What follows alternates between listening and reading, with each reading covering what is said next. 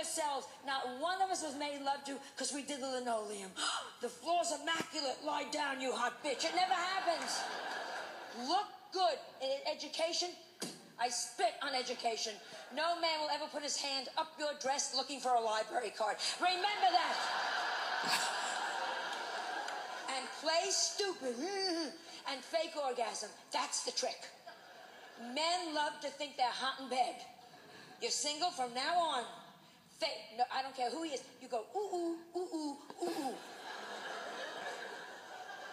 Look at this bunch of liars. Well, I've never heard such nonsense in my life, Miss Rivers. Not one of you has ever faked orgasm. Is that what you're telling me?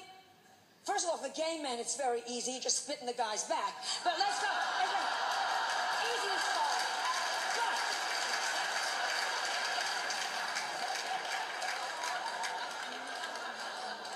But for women, all you do is go, ooh, ooh, ooh, ooh, ooh, ooh.